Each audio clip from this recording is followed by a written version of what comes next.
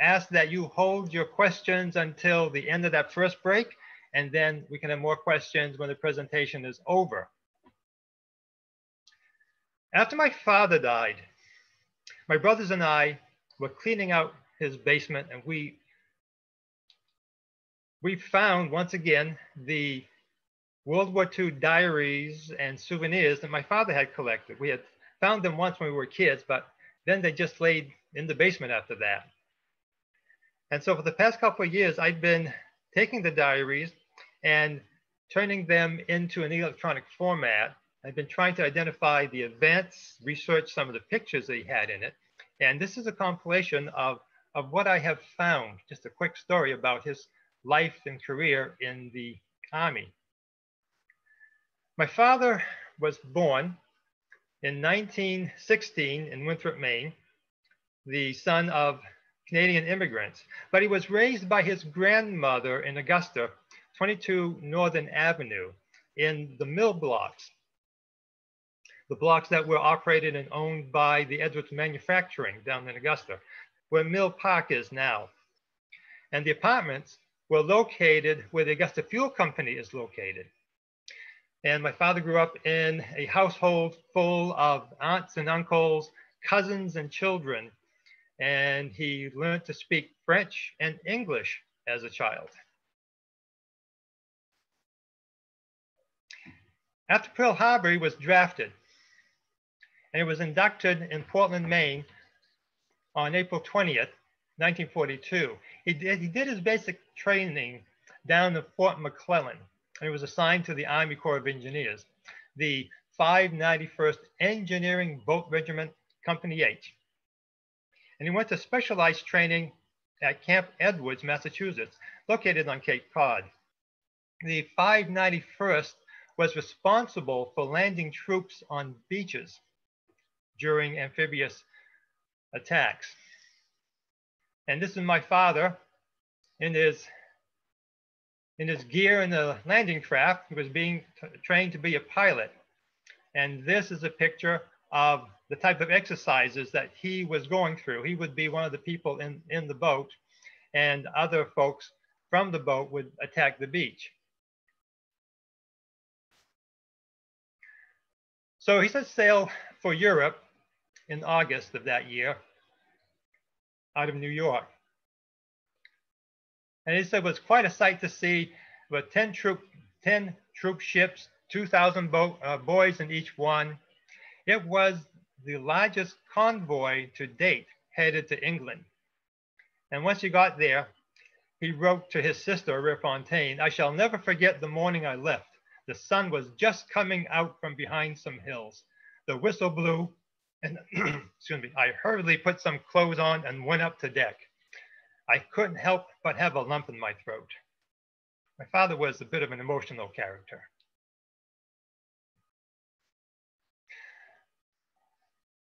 But once he got to England, his duties changed.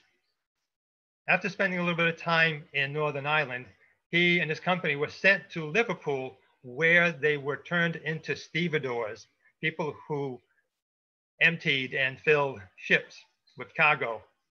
What happened was, during the trip over to England, the Navy decided that they would be providing pilots. After all, they were boats, and the Navy was supposed to be responsible for boats. So my father ended up being a hatch crew, emptying cargo from ships. Being a stevedore may not be as exciting as a pilot of a landing craft, but it's a lot safer.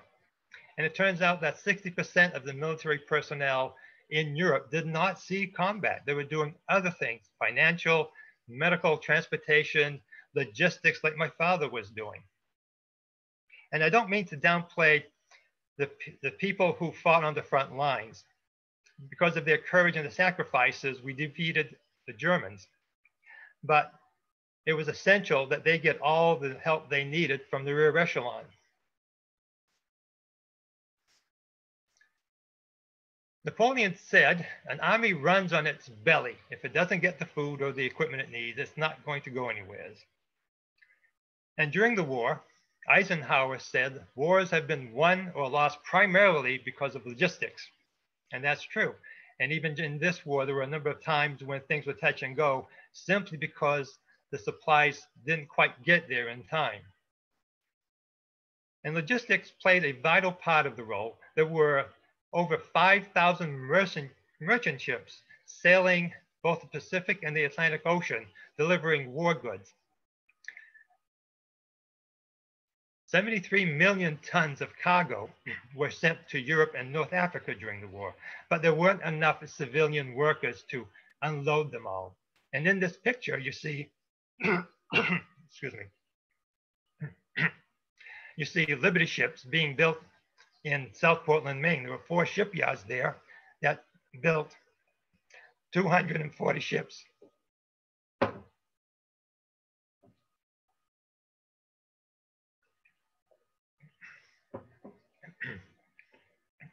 Excuse me.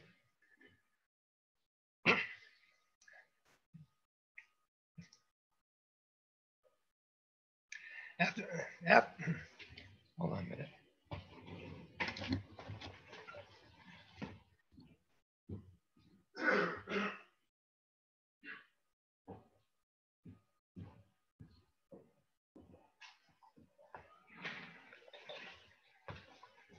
I apologize for that. Yeah. After working on the docks in Liverpool for a couple of months, his company was put aboard a troop transport. And the rumors were that they were going to someplace hot. And it was true. They were on one of the invasion fleets going to North Africa, French North Africa, on what was called Operation Torch. In 1940, the French government signed an armistice with Germany, and Germany occupied the north and west of France, but left southern France and France's possessions in Africa unoccupied. And this would be the countries of Morocco, Algeria, and Tunisia.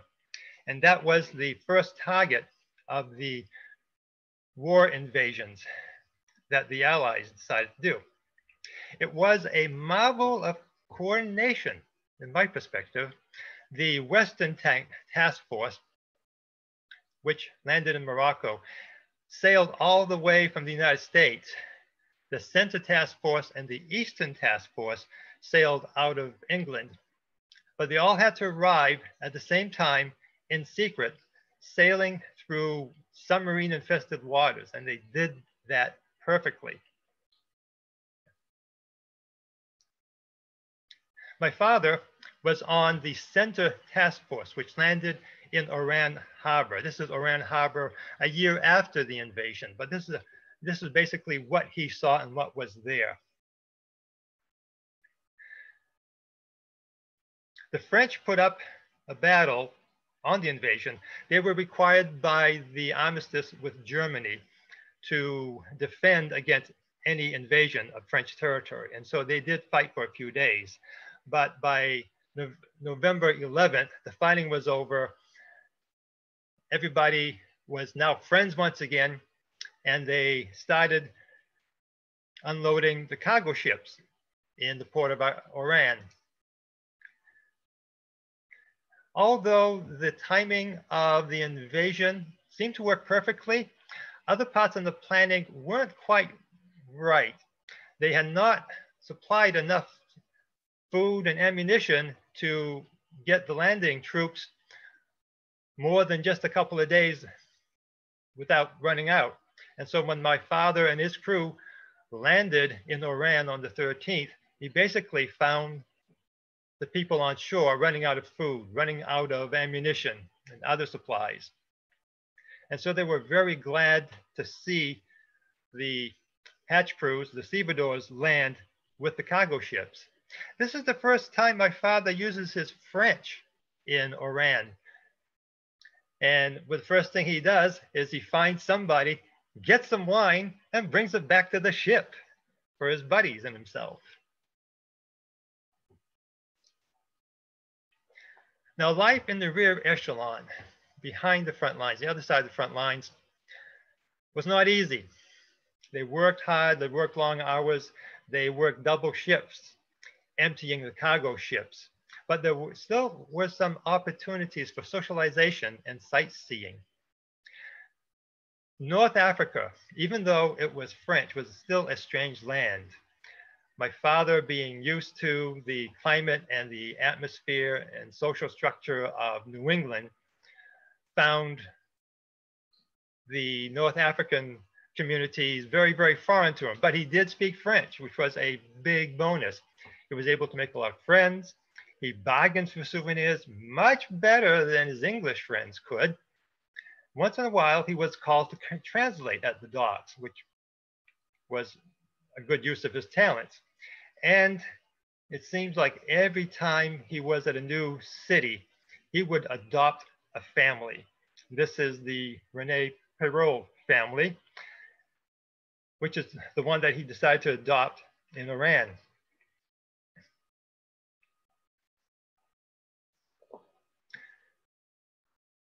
The Christmas of that year wasn't very exciting. He was still unloading ships. He would unload British ships, American ships, Canadian ships, ships from all the different allied countries. One of the first contacts he made for socialization was the French National Guard. And you're seeing the second diary entry on this page. He went to an officer's house, met his wife, had eggs, heard the radio, pleasant evening. And after a while, he invited his buddies from the company, and he would translate between the National Guard and his buddies and just pass a good evening every now and then. One of the officers in the National Guard told him about a family, the Perrault family, who had a daughter, an 18-year-old daughter by the name of Louise, who was studying English. And maybe Al could help her out with her English. And sure enough, Al did. In fact, she became his first overseas girlfriend, Louise Perrault. And after a while, they would go out to dances, movies, and just walking the town together.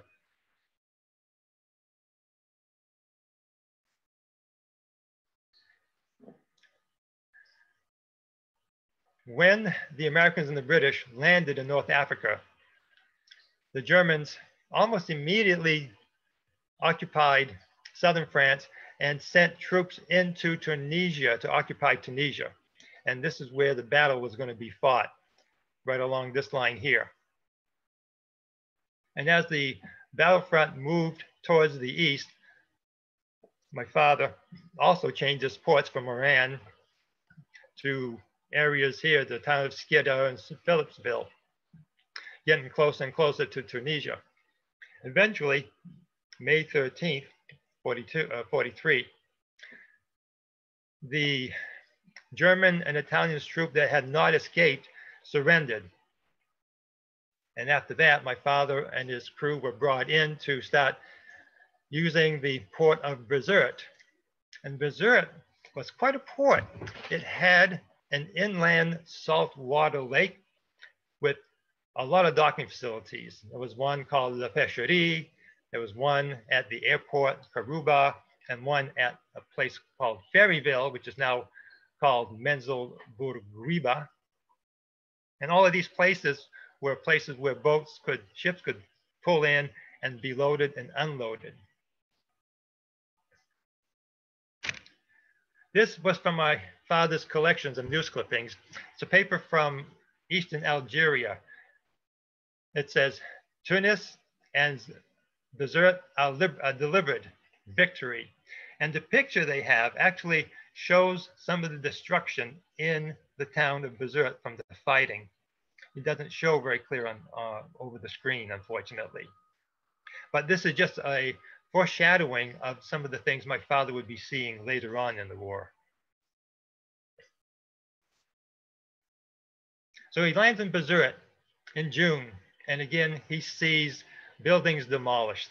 Nothing's looking very good in that town, but still, he's got to work at emptying the cargoes. I want to point out a statement here. Everyone stole carts. We'll be seeing a little bit more of that just in a minute. But after a week of working in Berserk, his company moved on to the town of Ferryville. And one of the first things that happens is he and his friends, Powers and O'Donnell's, start looking around for families that could provide some services, laundry, food, entertainment. And they find the families of Mrs. Campus and a Mrs. Burrell. As a gift, they would bring the people cans of corn from their own supplies, and they had a good time.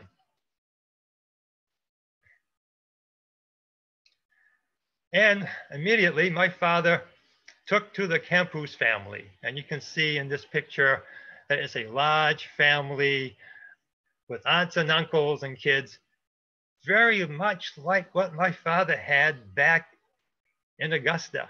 And of course, they had a young lady, single, by the name of Georgette, which my father took a liking to. And that was his second World War II girlfriend. My father actually complained about being shy, but it seemed like he kept being able to make relationships with women fairly easily.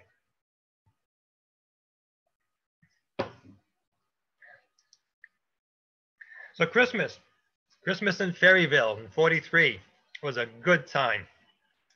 They went to church together. My father was very religious, and he would attend Mass, Sunday Mass, at civilian churches whenever he could, instead of doing it on base.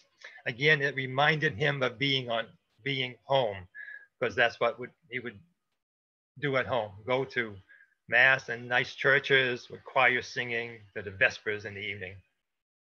But on this Christmas day, they went to church, took some pictures, had a nice time, sang, played, drank from a bottle, and he started to cry. Whether he cried because he missed his family back home or because this was so happy of a time, he doesn't say. It's probably a little bit of both.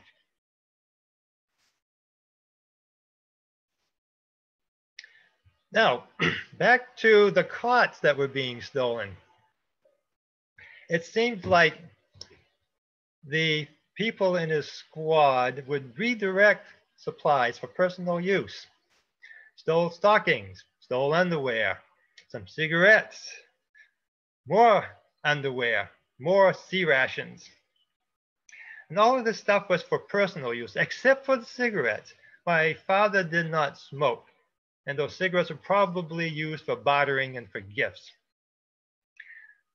But nothing that happens in the Army goes unnoticed. And eventually word got out that some items were missing. It wasn't quite match up on what was coming off the ships and what was on the clipboards for numbers.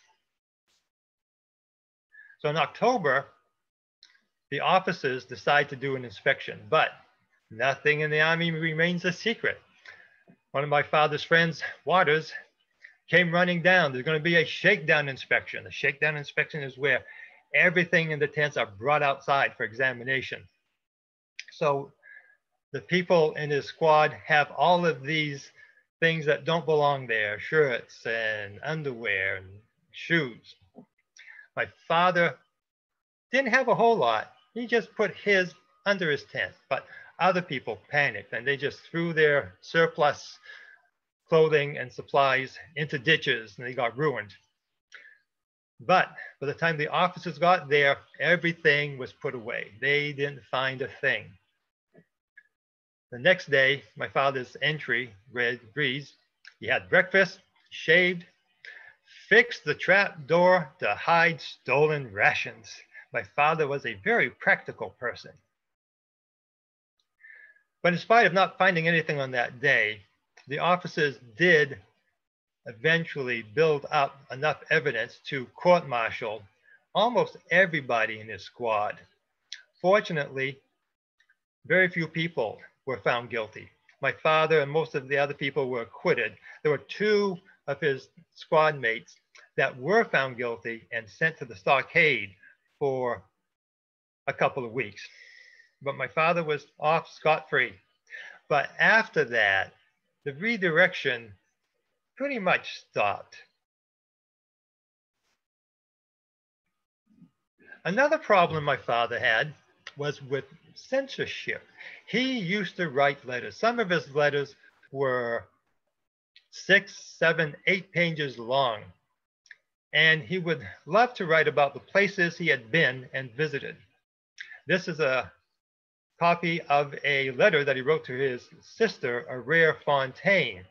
And you can see here that part of it has been cut out. The censors did that because he was talking about the places he had been. And you could not do that in the letters that you mailed. You cannot talk about the troops, you cannot talk about the ships, you cannot talk about the places you were. After a while, the censors got tired of cutting things out in my father's letters, so they started returning them. So a letter to Louise came back, and another letter came back from the censors. And finally, November 15th, his captain said, okay, you got to stop this. For punishment, you got to write the censorship rules 5 times, like Bart Simpson being on the blackboard, I shall not. But that was not his only punishment. When he was in Liverpool, he had made corporal. And so at this point, his punishment was being taken down and reduced to the rank of buck private. That's life. But my father, I think at that point, learned his lesson as far as how to write or not write letters. But he was still writing letters. And in one letter, he actually writes, I'm so enthusiastic about this, my pen is on fire. And he still sent just regular letters on onion skin paper for airmail back home. But all sorts of paper letters going back and forth across the ocean would really, really add a lot to the cargoes that were going for the troops. And so in the beginning of the war, the military came up with what's called a V-mail system. And with this system, a person could write a letter on a 1-page form with an address on it. That form would be microfilmed. The microfilms would be sent by plane instead of ship to its destination. And at the destination, they would be developed into a 4x5 card. And basically, this saved a lot of weight. 2 pounds of microfilm was equivalent to 100 pounds of letters. And this is an example of one of the V-mails that my father sent to his sister, Rare. Some of the companies would have artists draw up greeting cards, and this one from North Africa, from my father. This is a dime for comparison size. This stamp here is a censor's stamp. It's been approved by the censors. So that's nice. My father was learning how to do it. But life in the rear echelon was not also always a day on the beach. My father went through quite a few air raids, and most of them didn't amount to a whole lot. But on this one day, on August 18th, was a pretty drastic one where he really got scared. There were some large explosions nearby. You saw a lot of planes. They didn't see any of them come down. And these are more examples of air raids that took place. The bottom one in Berserk was after he went to a USO show with Bob Hope and Francis Langford. And it happens that Bob Hope wrote about this air raid. He writes that he had to spend a long time in the ditches waiting for the all clear to come. And it was Francis Langford, the singer, that actually helped him get out of the ditch.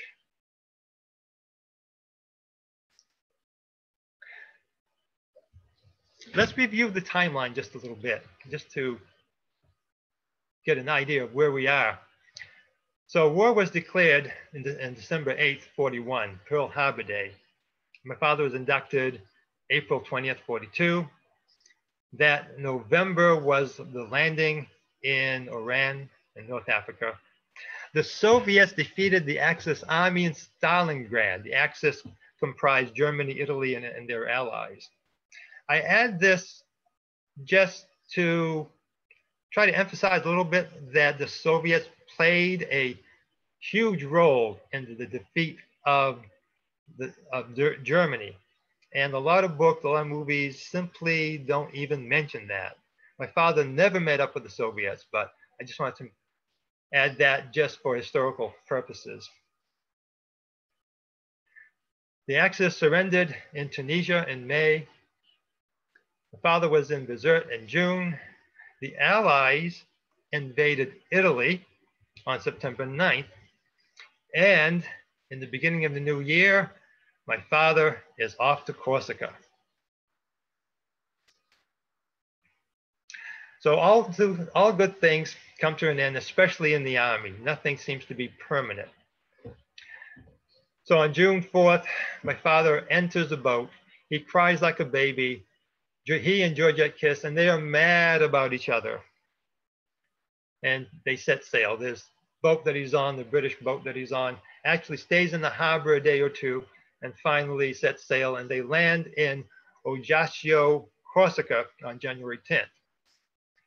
And he looks around and it looks to be like England. And although he just cried about leaving his girlfriend, he can still see the girls in downtown. He still kept his eyes open.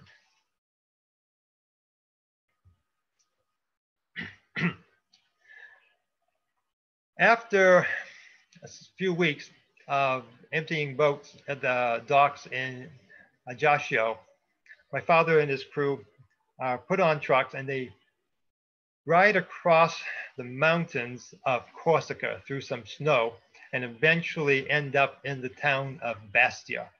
This is Bastia how it appears today. And I don't think it's that different from what my father saw. See a lot of old buildings by the waterside, the churches, villages up in the hill, and the mountains in the background. Of all the places my father was stationed, this was going to be his favorite. The mountains reminded him of home. There was snow, and it's a Mediterranean island and surrounded by warm water, and still you have snow up in the mountains. I thought that was remarkable. The clear streams coming from the mountains were filled with trout, and my father loved to fish. And he quickly found somebody, a Mr. D'Angelo in Bastia, who taught him where the fishing spots were and provided him with fishing gear.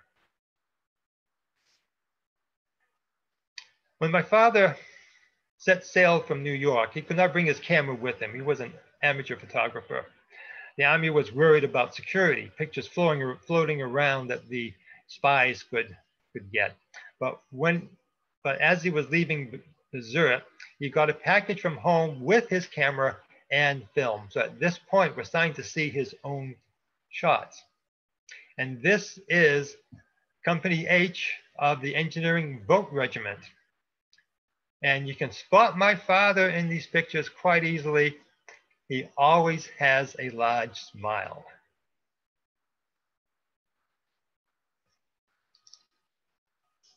And of course, he has to go wandering and adopt another family. And this time it was the Santini family. And they had quite a few adults, grandparents, and some young children. These are the Santini girls, the daughters of the family.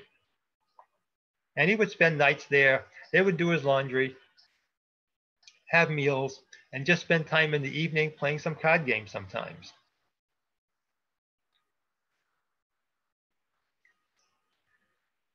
But trout fishing wasn't the only thing he did. He also loved to swim, and Corsica in Bastia did have some beaches.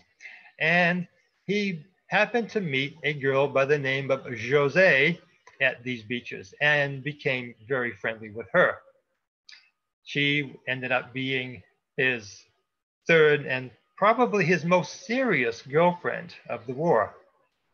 And you can see here that they walked the streets and he escorted her home, met the mother, the grandmother, and life was good. And here they are on the beach. There's my father with a smile again. This is Jose, and this is her friend Claire. Jose and Claire were almost inseparable. And these other men may be some of his work crew that he worked with.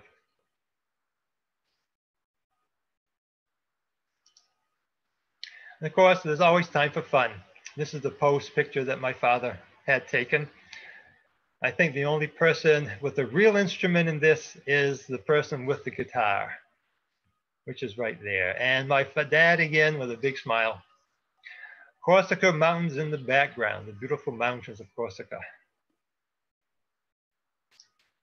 Mail call, my father's favorite time, along with the meals. He actually liked army food. But everybody would be excited about mail call, and my father would get letters, send letters. He'd get magazines and newspapers that were maybe a month or two old, and he still would read them all and pass them along to everybody else. And of course, wherever you have a lot of soldiers on the 4th of July, you're going to have a parade. This is an African-American regiment on the streets of Bastia having a parade. And I was wondering, gee, could I actually find this on Google Maps? And sure enough, there it is. I was able to locate the street, and by looking for this door and balcony and these windows here, I was able to find out that it was 17 Boulevard Paoli in Bastia, Corsica.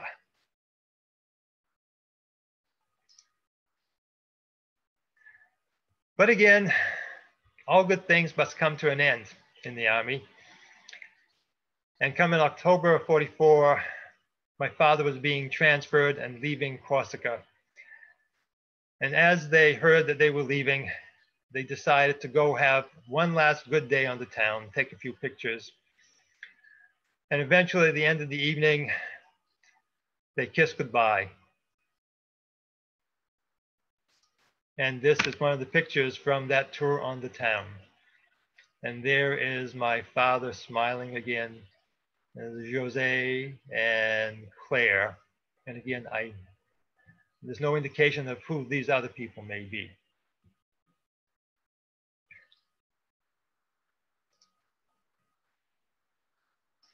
All right, so 1944 is where we are now. In the beginning of the year, my father arrived in Corsica.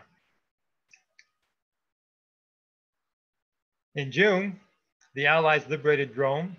Then they landed in Normandy, and in August, they landed in southern France.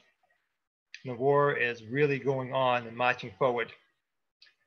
October 16th, my father is going to be in Naples, Italy. And then in the near future, in December, Germany is going to launch what's known as the Battle of the Bulge. And in the end of December, another lesser known German operation known as Operation Nordwind will take place. And both of these will have an effect on my father. Okay. At this point, I'd like to take a break. So I'm going to stop my sharing. There we go. And I am going to rest my throat a little bit and be back in maybe 5 minutes. And after that, we'll take some questions if anybody has them. And you can unmute at this point and talk amongst yourselves if you'd like.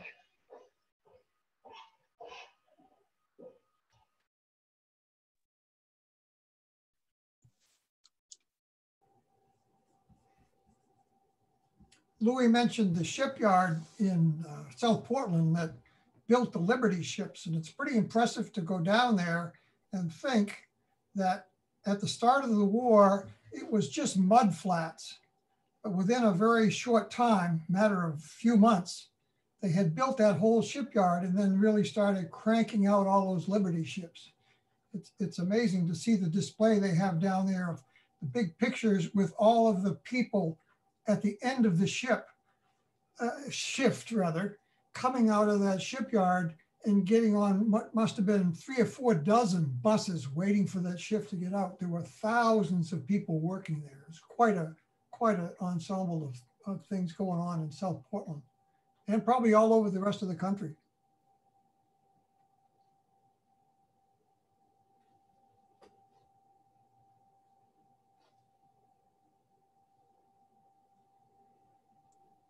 Oh, Mick.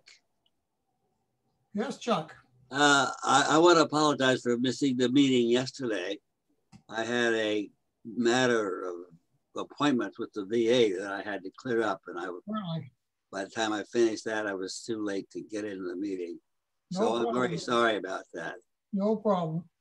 I just wanted to mention to the group that all of those pictures are very reminiscent of my time in Korea and Japan during the Korean conflict, with all the all the soldiers lined up at mail call and people standing around exchanging sea rations with the natives, and all of those things were part of military life when fighting had died down. So it's very reminiscent to me, very nostalgic in a certain peculiar way. So it's really fun to see. I had my buddy and I, we volunteered for the service together, and because he had a bad back, he was not listed for combat. So he spent his wartime years in Switzerland skiing. I was always envious of him because a lot of the time I was spending my time in foxholes. So, but that's the luck of the Army, you know, and the people who got rear, you know, behind the front echelons were really quite lucky, and some of them could have a pretty good social life, as Louis' dad demonstrates. I still have some of that V-mail that really? I had uncles. It's the onion skin one piece type envelope and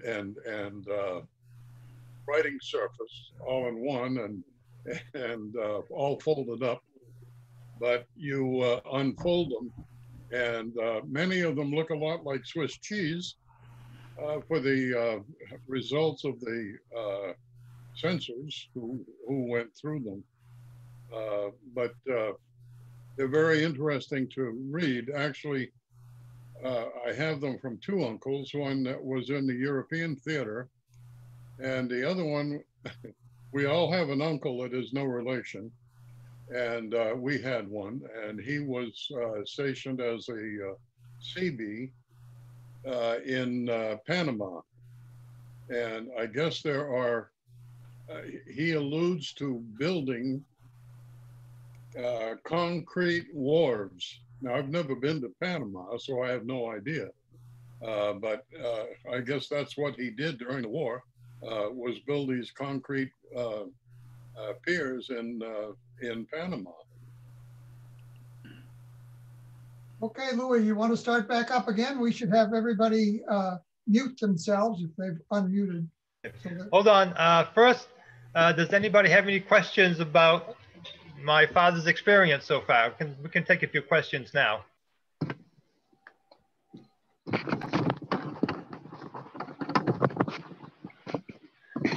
Joan, I see a hand coming up from Joan. Yes.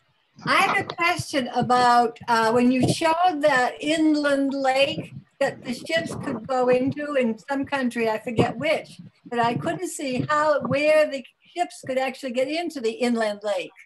Oh, there's a small canal Right near the Mediterranean coast. I think it was where the word Bezert was. Okay. Thank you. Right. Okay. Margie.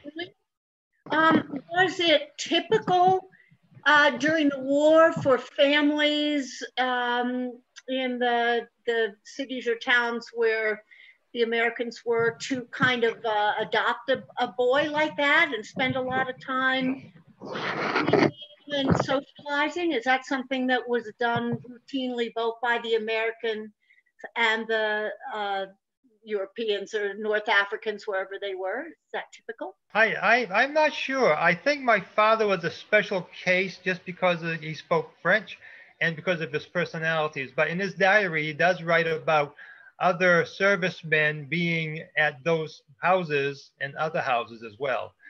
But I'm not sure if it was quite the same relationship as my father had with them. Thanks.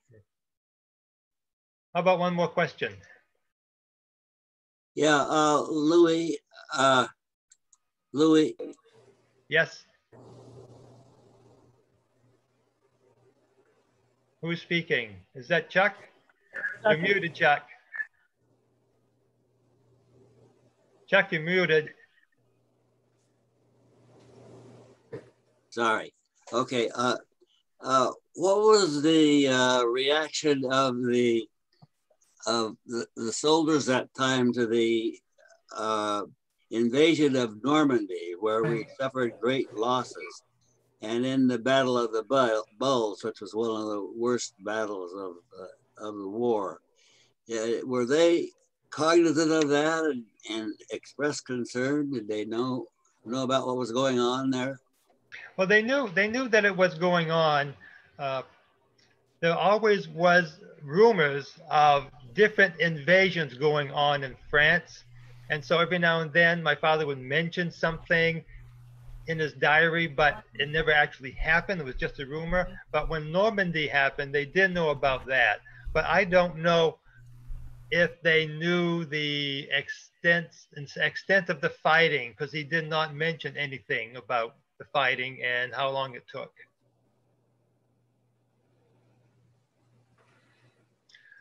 Okay, we will go on and I will start sharing my screen again.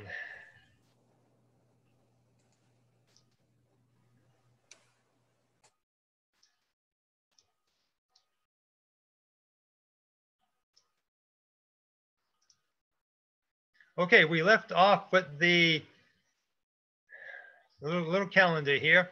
And now my father is going to head off to Naples. He was in Oran. Then he went to Bezert. Bastia is located on the east coast of Corsica. And now he's going to the town, rather the big city of Naples. And big city it was. It was the biggest city my father had ever been in. And he was a little bit intimidated. So he didn't go very far. He pretty much spent most of his time in his barracks. But at this point in time, the 591st Engineering Boat Regiment was disbanded, and they were turned into an engineer combat regiment. And the purpose of being in Naples was to get arms training, relearn how to shoot rifles, other types of guns. My father seemed to have an affinity for the bazooka. And here he is with his bazooka and his teammate, David, who would put the shell in the back for my father to launch. But the main purpose of being in Naples was to learn how to build bridges. A little side note before we talk about that. I want to point out, health inspection nude at 1 o'clock. Seems like every other week there was a health inspection. The troops had to be kept healthy, and one of the biggest things that they were looking for was venereal disease. And up to this point, it seemed like most of my father's regiment seemed to be doing pretty well. But back to bridge building.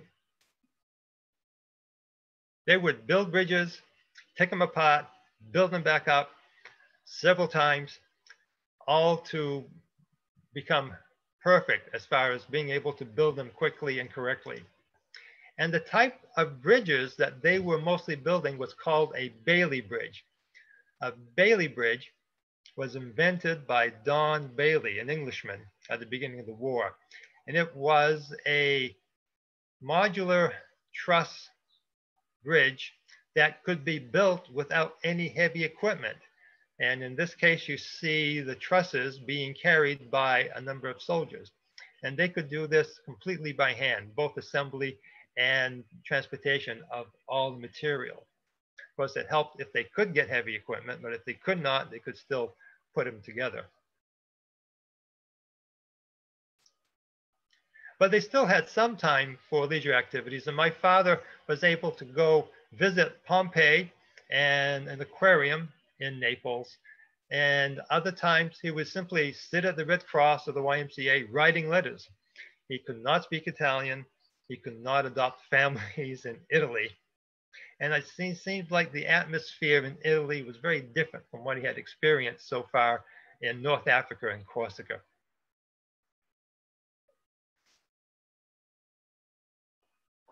But the war goes on and the training is done. And towards the middle of December, they end up in southern France, just north of Marseille, waiting to be shipped up to the north. And this is when the Battle of the Bulge is just starting. And there's probably some confusion and some change in plans when it comes to where to send these folks that just came from Naples. But eventually they end up going north towards the Lorraine, Alsace area to the town of Baccarat. They get onto a convoy of trucks and trailers and they speed up the road. They stop in the towns of Lyon and Dijon for rests. They spend the night in the trailers, in the trucks, on cots on the ground, covered by awnings. And it was quite a ride up. And it was quite cold and it's sometimes even snowing. So this is where they took off from, Saint-Martin-de-Croix. And they ended up in a couple of days riding up in Baccarat. Other towns that will be mentioned in his diary will be Saint-Avold and Reveille. And his squad as they're traveling up to the north in the snow. And I can't be completely certain, but I think this is my father, just because of his smile. And this is some of the destruction that he encountered on his way up north in some of the towns. And here you see civilians trying to salvage whatever they could from the buildings. Battle of the Bulge started on December 16th, and that took place up here in Belgium. My father is located in the town of Baccarat in January. So in the Battle of the Bulge, the Germans pushed into Belgium and really set the Allies back quite a ways. And the front line moved from the blue to where the red area is showing. And that's the furthest that they got on December the 25th. The other advance of the Germans was an operation called Operation Nordwind. This is sometimes called the other Battle of the Bulge. And that took place in the Alsace region, right in this area here, right where my father was. And this is the front line on January 1st when the attack started. And by January 25th, the Germans had advanced quite a bit. And my father was 1 day away, 20 miles away from the front lines at that time. So when he got up to Baccarat in France on the 13th, he was hearing a lot about the war, bombers going overhead, He could see flashes up from the house when he looked towards the east. And he was hearing all sorts of rumors about how the Germans were pushing forward. And again, on the 14th, more rumors about things going bad. He decided to gather ammunition for his bazooka. On the 19th, they were working on gun emplacements, getting ready to meet the charge that may be coming any day. But fortunately, the 7th Army that my father was connected to was able to stop the advance and started pushing back on the Germans. And things calmed down a little bit towards the end of January. And in the end of January, he went up to the town of St. Arvold, where he would be stationed for a while, working on roads, some bridges. And at this point, they were staying in barracks that used to be German barracks. They would also stay overnight in cement factories and schoolhouses. And one time they even spent a few days in a castle, the Chateau Sorbet in Sorbet, France, which was nothing special, evidently, because my father didn't write a whole lot about it. Things were relaxed enough come February, so the company got a day off and they decided to go take a tour of Nancy, France, which is one of the larger cities in that area. And here he is in front of the statue of Amphitrite in Stanislas Place in Nancy. I have no idea who the two children are. Just a couple of cute girls that my father wanted to have in his picture. This is what the fountain looks like nowadays. It's really beautiful. It's on the UNESCO World Heritage Site.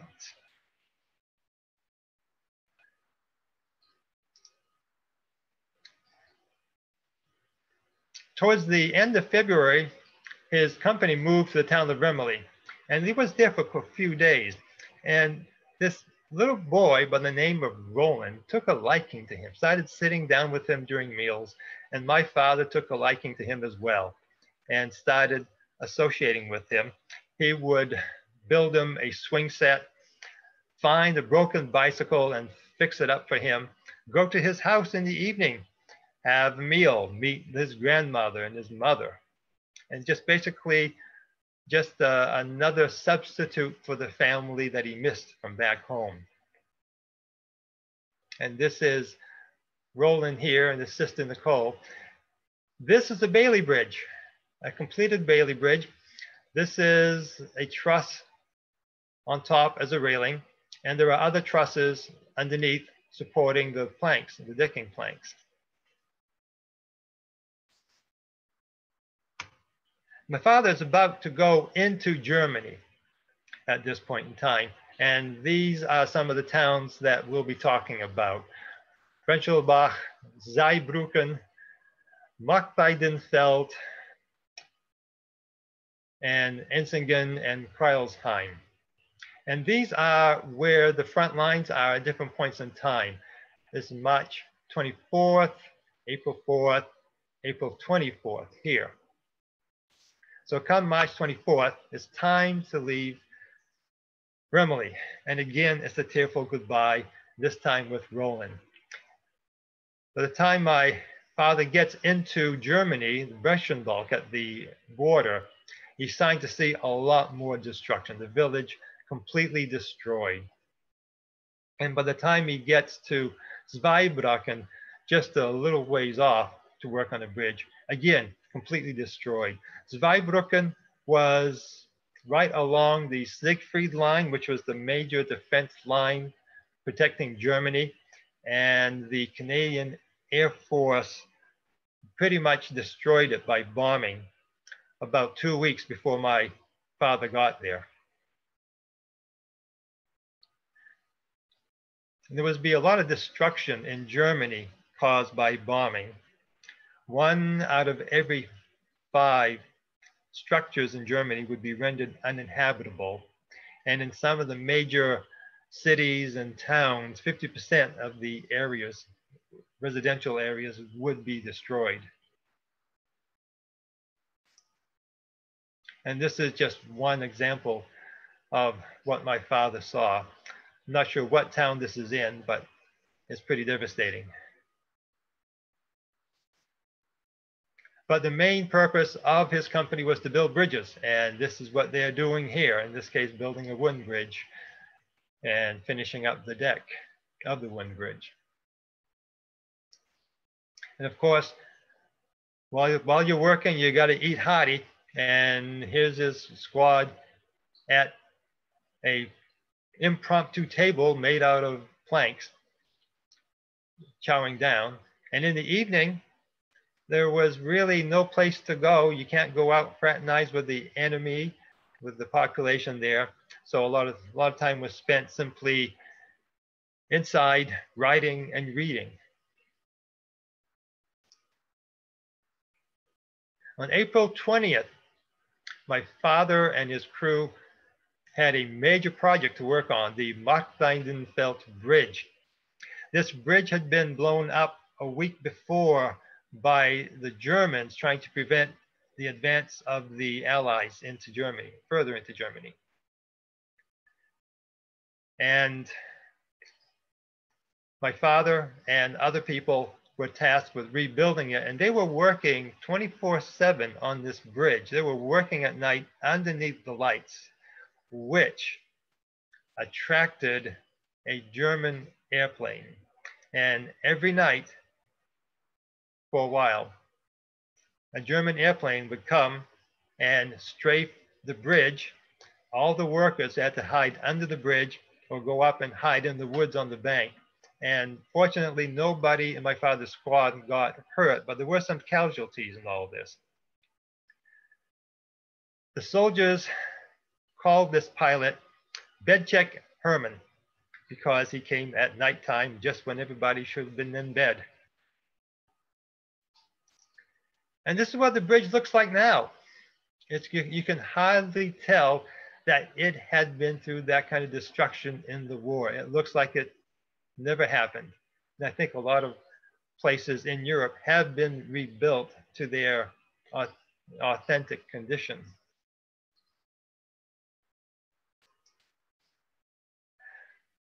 But Germany soon surrendered. May 8th was VE Day. My father and his crew did not celebrate a whole lot. They were still busy building roads and bridges, but eventually things got a little bit more relaxed. And they ended up working just one shift instead of two shifts.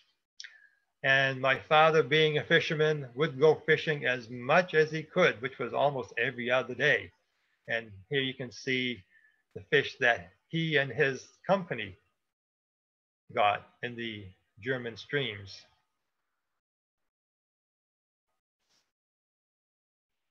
But when the war's over, you got to do something with all the people over there. There were 3 million servicemen and women in Germany that needed to be brought home. Planning for demobilization actually started before the Normandy landing. They started figuring out where the staging areas were going to be, how to rank people, who would be coming home first, and how many boats and airplanes would be required.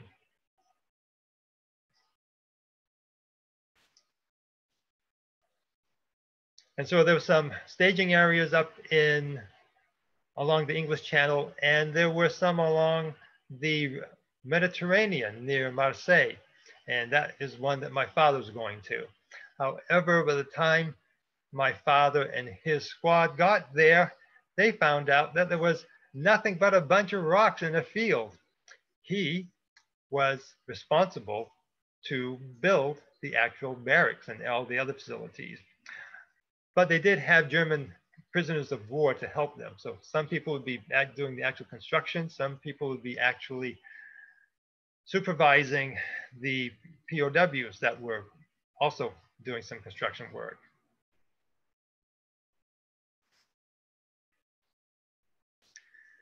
But the army had to keep all of its 3 million service people occupied. And some of it was doing actual real construction work. Some of it was doing less real construction work. The Army designated the Riviera recreational area in the towns of Cannes and the towns of Nice. Cannes was for the officers. Nice was for the enlisted men. And when you went to Nice for a work detail, it was kind of cushy. You worked one day and then you had 2 days off, and you were given leave to go explore the town, walk along the beaches, go to the Red Cross, the casinos, and just pretty much enjoy yourself doing just a little bit of work. But that didn't last very long, though. It was like being on leave for a week or two. So after his time was up in Nice, my father went back to working, fixing roads up in the area of the staging areas. And of course, to keep him occupied, they also had these huge amphitheaters. This one was McNair's Theater, and you can see all of these people here. That's not bushers, that is soldiers. And they would see movies there, and they would see Bob Hope, other USO shows.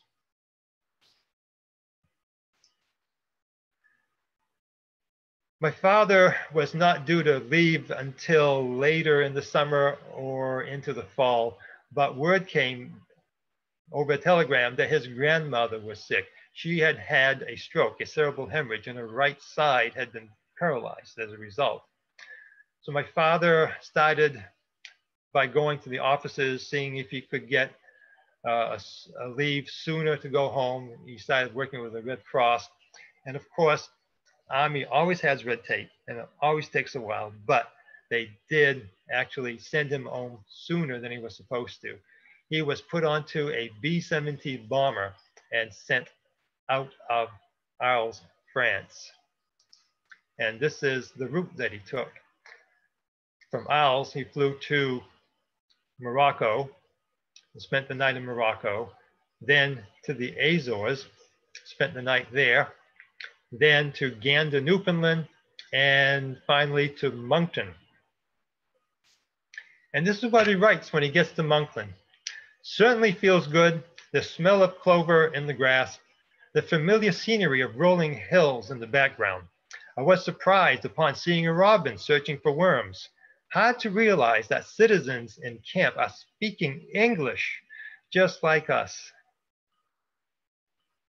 Shortly after landing in Moncton, he arrives in Fort Devens, Massachusetts, where he's discharged on the 28th of July. And he makes his way back home pretty quickly, in time to still find his grandmother alive. Unfortunately, she didn't survive very much longer. She died in September. But after that, my father pretty much was like all the other returning veterans from World War II. He didn't talk very much about his experience. Every now and then, my brothers would get a story about firing a bazooka or building a bridge, but sometimes the bridges didn't exactly meet on the other side where the road was.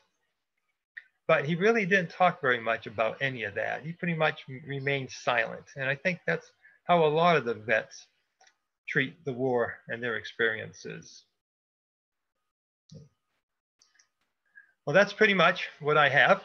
And if you do want more information about World War II, I would recommend the Liberation Trilogy, a set of 3 books written by Rick Atkinson. And these are very good about the World War II in Western Europe, but they concentrate on the front lines. If you want to learn more about other aspects of the war, the rear echelon, what was going on with logistics, the medical corps, I suggest going to the U.S. Army Center for Military History, and there's the web address for that. And if you have any questions that you want to talk to me later on, my email, louisfontaine138@gmail.com. Okay. now I will open it up to questions. I would just like to say, Mr. Fontaine, this is absolutely priceless. And I congratulate you for putting this together, for keeping this family history. This will live for you forever. This is an absolute priceless documentary, and we thank you for that. Well, thank you very much for the praise. I'm not done yet. There's still a lot of work to put all this together permanently. Louis? Hi, Priscilla. Hi. I concur with what Bob just said. I mean, this is just like, gives us another view of what the war was like. Because when, in the beginning, when you talked about Africa, I said, in none of what you talked about, had your father seen any fighting or any, how he was affected by that part of the war? Did he ever write about that? Because a lot of times people say that men that came back never wanted to talk about that piece of it. Did he ever talk to you, Louis, about that? He didn't talk about it, and he only mentioned something about it a couple of times in his diary. There was one time when he was in Corsica where the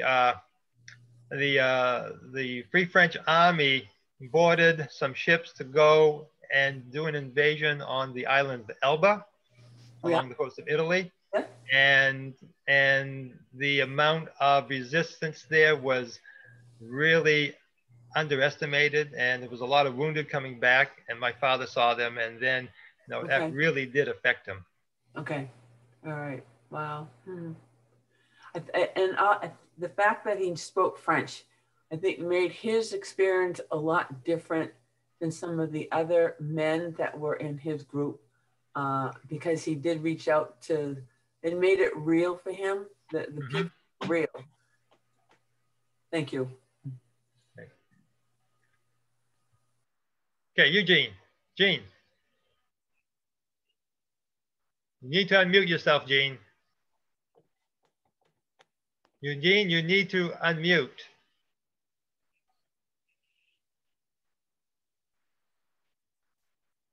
Where your father was stationed, isn't that the area where we had all the huge tank battles from General Patton? He was in Africa, and in Tunisia, there were some very large tank battles, yes, there.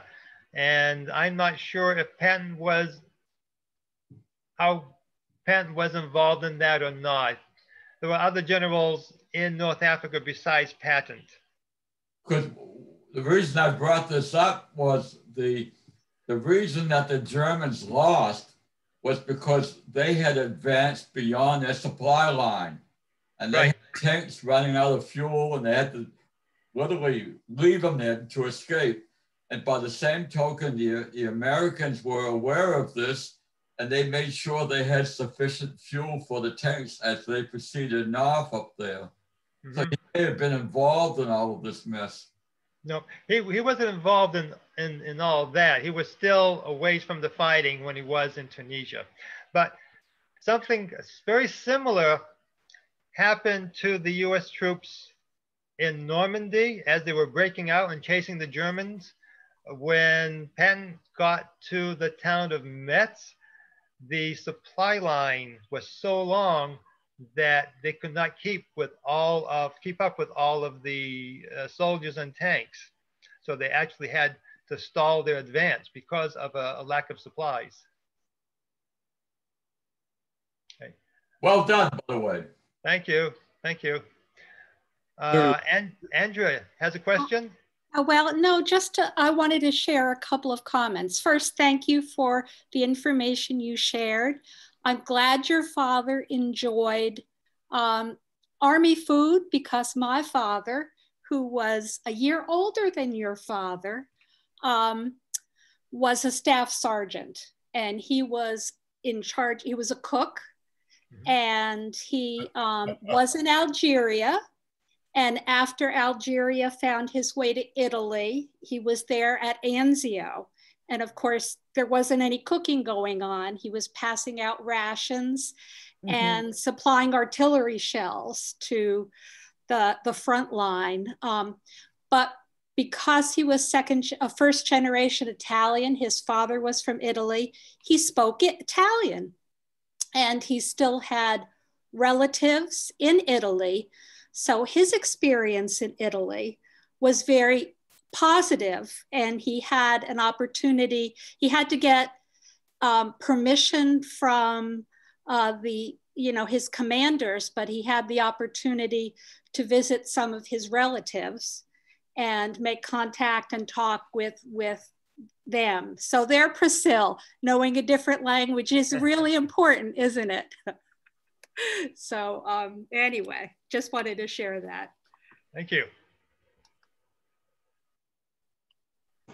Louis, I guess. Wait. I want to get to, let's go to Cecile first. She's had her hand up for a while. Oh, I didn't know that. Okay. Well, I guess your dad did a great job. I'm very proud. And he was also a very handsome man from what I can see, and picked up a lot of nice girlfriends. And I met a war bride that came back to Maine with a Maine man from France. Yeah, her name was Julienne, and she came from Paris, came home to Fairfield with a Mr. Pouliot as a war bride. There were 50,000 war brides that had to be 50,000 that had to be brought back with demobilization. Wow, I didn't know how many. Wow, well, I met one of them. Yeah, I did, and she was a lovely lady. I loved her. She was a lovely lady, and of course, she spoke very nice French. And, Michael Levy has a question. A couple of questions, if I may. I'm kind of curious about the diary of your father. Was it a number of journals? And how big was this collection, and how did he get it back home? Did he have to carry it around with him through the whole war? I'm sort of curious about how someone who does a diary manages to do it and then bring it home. Okay, I want to go back to sharing my slides, because the very last one was a picture of his diaries. Hold on.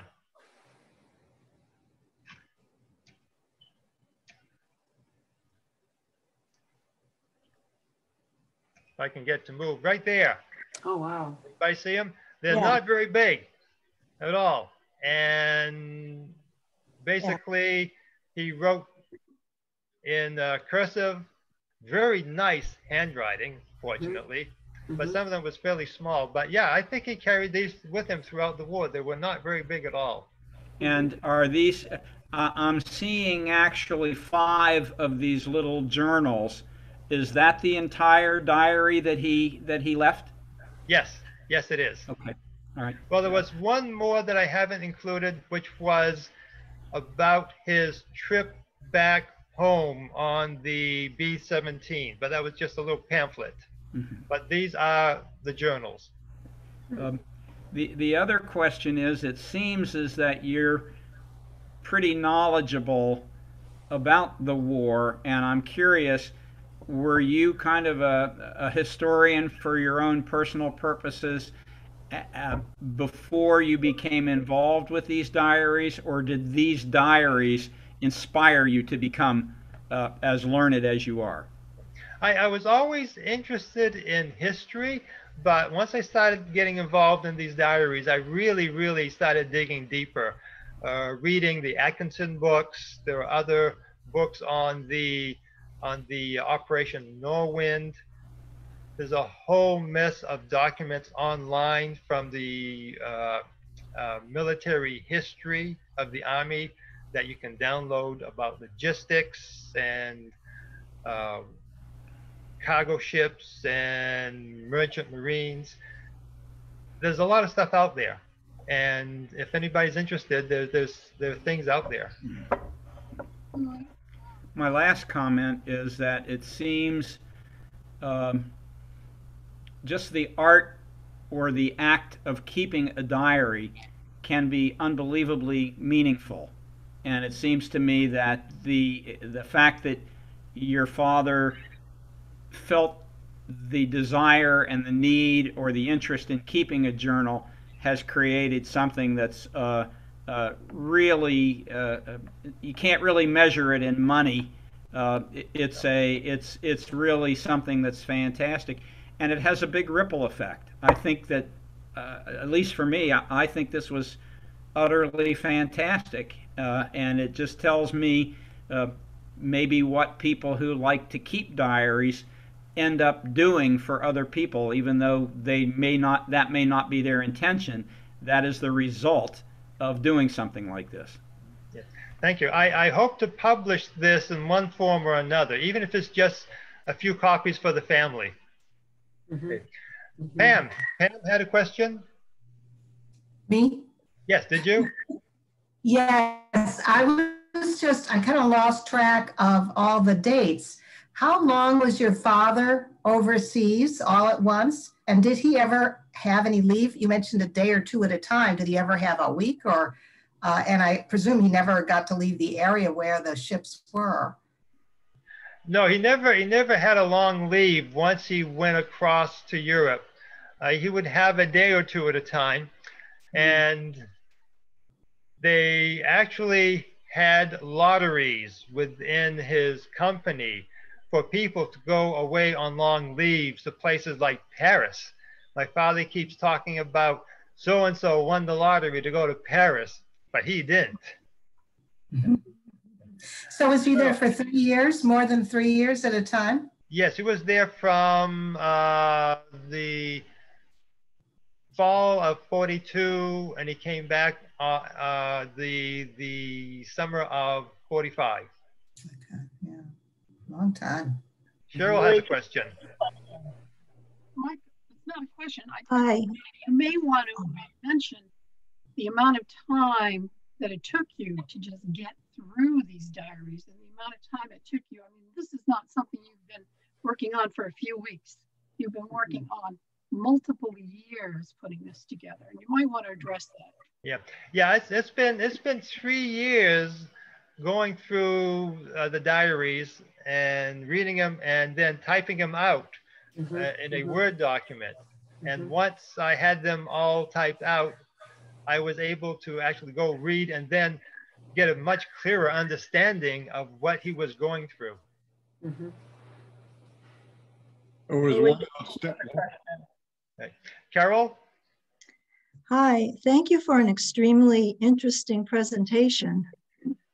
It brought back a lot of memories from stories that my father and father-in-law told also. But I'm wondering if your father ever went back to any of the places where he was stationed when he was in the service. No, unfortunately not. No. Although I would like to go to Corsica. It seems like that's a really nice place. Did he ever stay in touch with any of those girlfriends? Unfortunately, well, maybe fortunately, no. Otherwise, they may not be here. Right. Okay, Priscilla, you had a question? Yeah, were the journals written in French or in English? They're in English. They're all in English. All right, okay.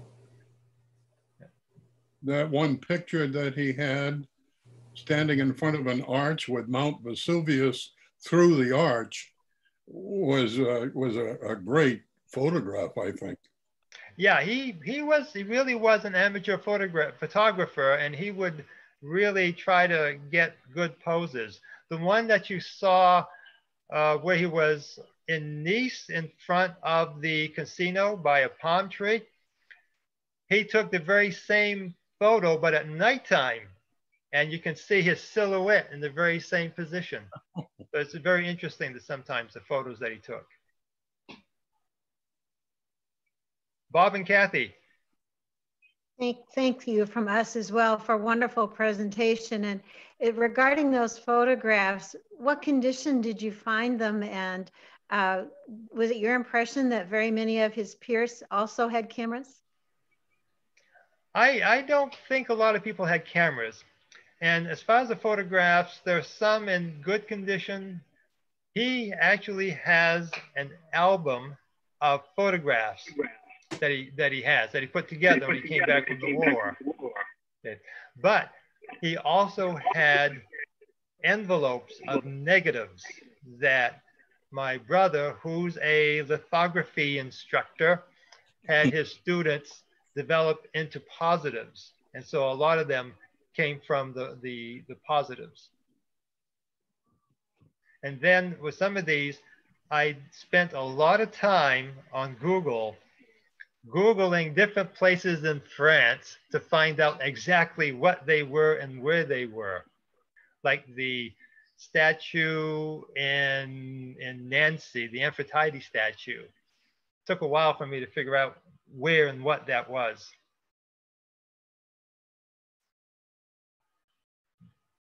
Okay, no more questions? Well, thank you for your attention. I hope it was at least entertaining, if not educational. And I look forward to hearing other people's presentations for the next few weeks. Thank you, Louis. Okay, bye-bye. Thank you, Louis. Great job. Thank you.